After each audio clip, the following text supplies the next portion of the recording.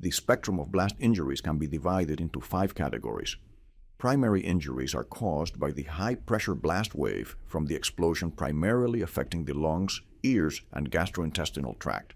Injuries include blast lung, ruptured tympanic membranes, and bowel perforations. Secondary injuries result from propelled debris causing penetrating trauma and lacerations. The severity of these injuries depends on the velocity, size, and nature of the flying debris. Tertiary injuries occur when individuals are displaced by the blast wind. The acceleration of the body and impact against solid objects result in blunt trauma, which can lead to bone fractures and other injuries. Quaternary injuries include other injuries caused by the explosive products, such as burns, asphyxiation, and exposure to toxic substances. These injuries often complicate the overall clinical picture.